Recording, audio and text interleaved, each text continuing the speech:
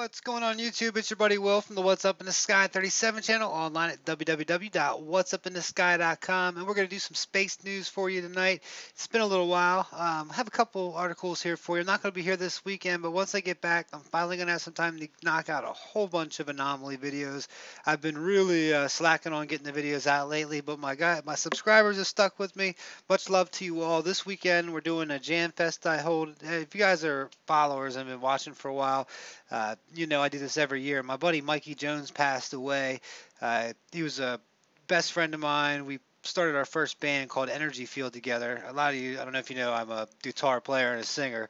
And basically, when he died, he just graduated from Loyola University with his music degree down in New Orleans. So what we did was we put together a scholarship, and we've now got it endowed. I think we've raised $85,000 so far, endowed scholarship. So we hold this Jam Fest where all of his friends, all new people come. Each year, it's in Chestertown, Maryland. We provide food and just a good atmosphere right on the water. It's supposed to be beautiful. It's August 8th at 2 p.m. Chestertown, Maryland. It's MikeyJonesMemorial.com with two E's. I'll link it in the description. If you're anywhere in Maryland or Delaware or Pennsylvania, you might be pretty close stride to come on up. Virginia as well. So you guys are all invited. All right. So anybody, let's get back to space here. A lot of stuff been going on when it comes to politics here in the United States. So, and you know me, I can't stand that stuff anymore. I used to be really hardcore for Ron Paul. Just because I just was into a peace person. Somebody didn't want to use the military to control the world. But this this subject right here, Chris Rooney and I talked about this. He has the Mars Anomalies channel here on Facebook, YouTube, on both. He's uh, he's a radio enthusiast himself, and we talked about how we've got so many people coming by now, and the new thing is like the International Space Station is fake. It's not real. It's not there. Or what you do see, because when you can see it, it's got flyover times, and I've caught it many times, especially from here in Ocean City. I've laid down on the beach and watched it come by a couple times, but the actual amateur radio enthusiast contacted it. He built his own radio, and the guy's name was, let's see here, who's this guy's name? He's going to come up here in a second, but he's from the England's West Country. It's Adrian Lane is his name, and he put it together, and he got to speak to him for like I think it was like a 4-minute window, and had a little bit of a conversation with him. He asked him about the stars, and he said that the stars, what do they look like? And he said it's nothing but black out there. You can't see them because there's no atmosphere. So basically, but they said when you look down, you can see this bright, beautiful Earth. And if this will actually work, the Flyby feed over from him. Here we his go. part of the I'll shut world, up. more Let's than listen to what he has 300 to say. kilometers above, It's very quick. patiently So. sending out the signal in a tiny window of time to the speeding space station. He told us about the response he got from the den where he made the call.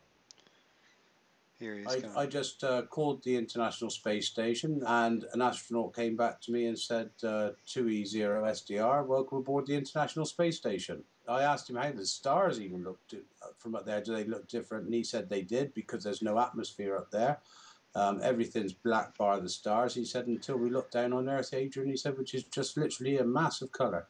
I was quite ecstatic. I ran into the house and I said to the wife, I've cracked it.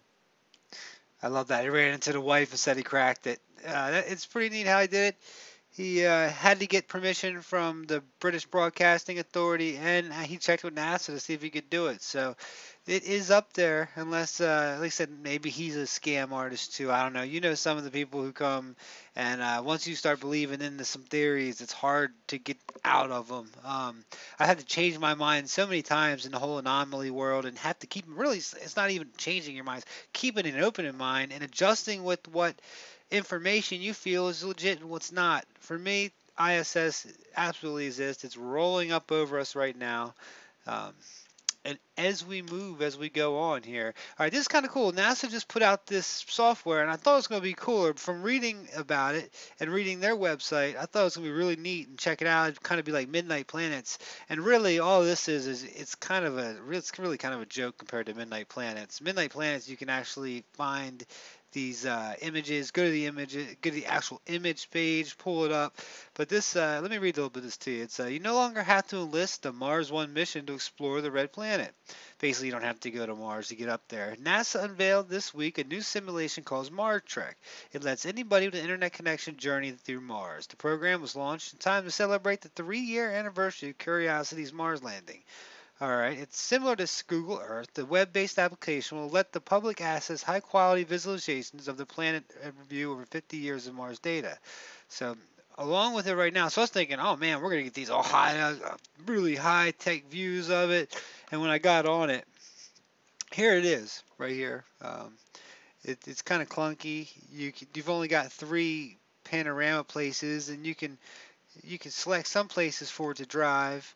And when you get there, you can select the camera down here in the bottom right, and you can watch itself drive. And that's using the actual cams. Apparently, it is.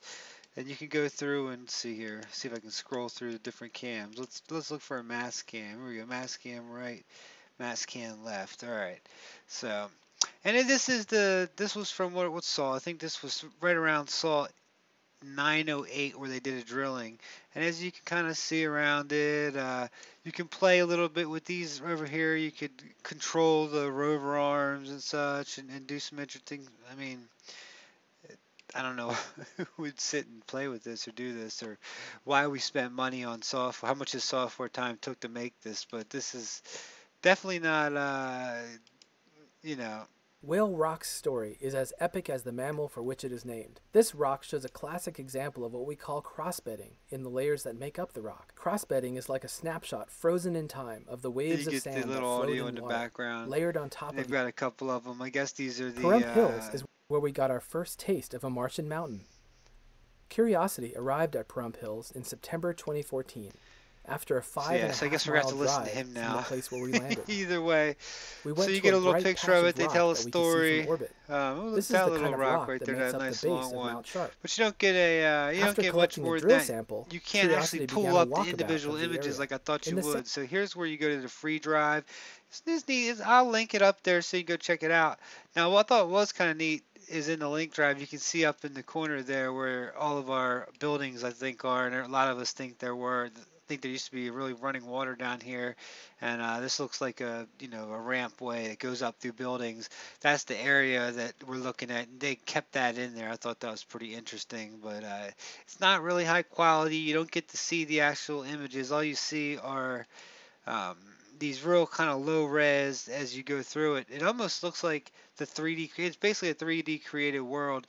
It makes you wonder: is that how the whole mission is? I love. I'd hate. God, I would hate for that to be it if that was the case. But I do think that the rovers are on Mars. It's another thing I'm not. I haven't. I don't think they're on an island somewhere, Devon Island, or they're out in the Nevada desert. I do think that they're on Mars.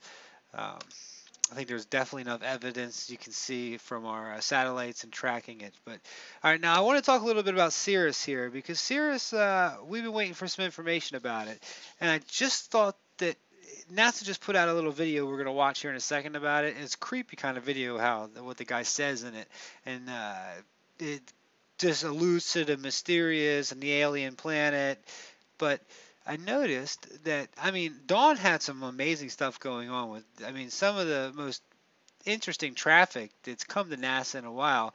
And it used to be right here on the front page. It was Dawn to Sirius. And now they've only got New Horizons to Pluto, Kepler, International Space Station, Curiosity, and Hubble. I mean, I thought that was just kind of weird that they took that off there since it's such a big mission going on and it's about to go and drop to the third orbit. It's just most likely there by now, taking pictures, I'd imagine. But we'll see what we get back. We're supposed to be getting pictures back here sometime in August. And then you got to go find it now. It doesn't even say Dawn to Sirius. It was at, I think it was at Vesta first. And then you bring it up.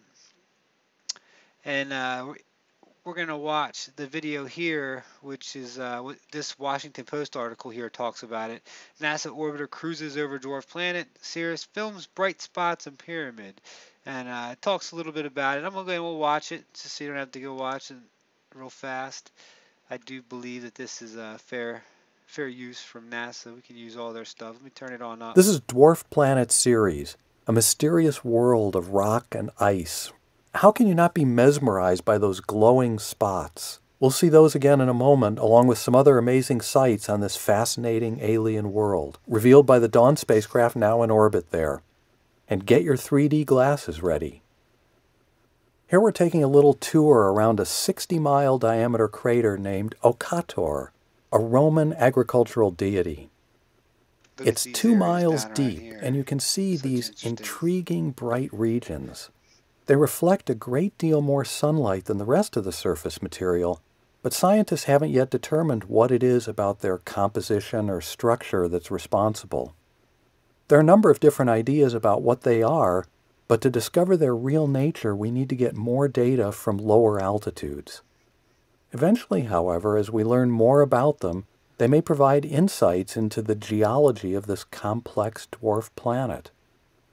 This mountain is among the tallest features on Ceres, a cone that juts 4 miles high from an otherwise unremarkable area. It isn't in a crater or even obviously associated with one.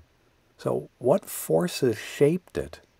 And why does it have this varying appearance, dark on one side, and now we're coming around to the other side and we can see these bright streaks running down one side? What does this structure tell us about how this world works? This is another of the captivating mysteries about Ceres. Now put on your 3D glasses and have And another I'll look. let that go from there. We don't need to put on our 3D glasses, but I mean, it's pretty interesting how I guess that was director Mark Raymond. He's the director of the Dawn mission now. Sounds young. I'm not sure how old he is, but what do you guys think about that? Kind of mysterious, the whole thing. You think that that would still be on their main drop-down page. Not sure where it's gone or why it's changed. So another thing I want to talk about is a new website. Well, not the new, so it's the same old website, but I've been adding a lot of stuff to it. And if you guys don't have a profile over yet, you don't know what you're missing out on. We're getting all sorts of people talking in the forums. We've got um, as we put up our articles, I've given access to about 20 people to add articles to here, and they come in and go and add their articles when they want to. But what I've done now is I made it more kind of like a interacting Facebook type deal, where you can make you basically for free. You set up it takes a couple of minutes to set up your own account, and then you can log on in. And I'm gonna show you what happens when you log in. Instead of try not to. There's only a couple of ads on here, so I can try and at least get my get my ad basically get my server paid for each month. But it's Mars anomalies isn't the biggest business to make money in for your calls. But there's been times where videos have gone viral that I've made enough for you know, to pay some hosting bills. But check this stuff out. You've also got a private messaging in here that we've got now. You can set up your own blog. Update your profile. You can add your own photos. A little bit of activity down here. You can read about your forum. Here, as you can see, your forum posts that go along with that. Also, from up here, you can see if it's an author, one of our authors, you'll see that they got how many articles. I've written 520 articles on here now. Blogs, and we're looking for some more writers, people who want to write about UFOs, people who want to write about Mars, people who want to add pictures and write, people who really take this seriously and want to get their stuff out. I'm trying to build something here that's off of Facebook and that we can all kind of have as a backup. You never know when some Facebook might go down, and this is a good place to do it. It's definitely amazing how many people have finally. I think we got 580 people on here. Now, of course, not that many people interacting, but I've also added private chats, public chats. That's added. You can actually do video calling down in this now. So I've really added a lot. And so if you're putting pictures up on Facebook, or if you've got pictures that you want to share, you can make albums and stuff. Like, let's check out one of our people who really have come. I got who's been online lately. There's a couple good people. I've got a couple things you guys won't see. Let's see, our buddy over here, Stefan. Ron, he just logged in just recently, a couple days ago. Already started putting good pictures on. The forums themselves have great people who are sharing stuff in there. They're taking I mean, it's amazing. We've got amazing moderators. Check it out. You can see all his stuff. He's even got some his Pluto, his Comet Ison, his Sirius. Here's a lot of his Mars stuff, high rise. And you can just check it out and you just click on the image. He's got 3 pages full of them already. If you want to download it for yourself, hit original and you can download it from there. Um, let's see there. There you go. Pops on up. It's pretty neat. A lot of this, like I said, I'm going to invest in a new server here soon. Like I said, we're getting more and more people coming in.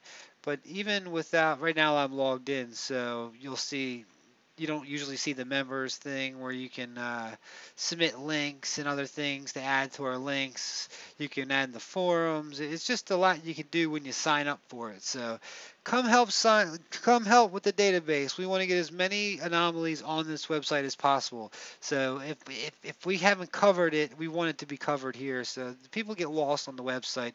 The statistics are really amazing, the amount of hits that have started going on. And the hits aren't just in our articles, they're in the forums, they're through the old photo. These photos, a lot of these are old photo, just I've got old collections I had, stuff I've got from torrent files. People are still finding stuff on these. The moon ones have hundreds of lunar orbiter things that somebody had gone through and put out as a torrent file uploaded. So check it out. Whatsupinthesky.com. Sign up. It's easy to sign up. You can even sign up with Facebook and stuff like that if you want to. But all right, and then the last thing I wanted to talk about was the new rover going out. Favored Mars 2020 rover landing sites. They want to be more towards the equator. They want it to be where it's a little bit hotter. So I'm kind of interested to see what engineers want sites at mid-latitudes for the higher year-round temperatures. So sounds like it's going to be a little bit just like Curiosity. They're going to send a couple of things they're taking out. They're slimming down some stuff. They're putting some new things in. Supposedly it's going to have eyes and ears. They say that Curiosity now doesn't have audio on it. And I'm just so skeptical why they didn't put audio on it. Why would they send a rover up there without audio? Especially with all these cameras. I mean, and the computer power. It's not like it's a computer issue thing. I mean, come on. I know audio takes bandwidth, but so does pictures, so does video. You know, all this stuff it could be sent down over long periods of time. So, all right, guys, I'm gonna be like I said, I'm gonna try on Saturday to actually from my MiFi have the Jam Fest up on my page. So you might see it, you might not. I'm not sure if it's gonna work. If you want to check it out, we'll just be jamming some cover songs and making up some songs and talking and have it on the radio. It's like I said, it's just gonna be a. What I'll probably do is just set it up in the on the computer in the back of the place somewhere. Have it pointing towards where all the musicians hang out. Might be 5 of us, might be 2 of us. Who even knows? So.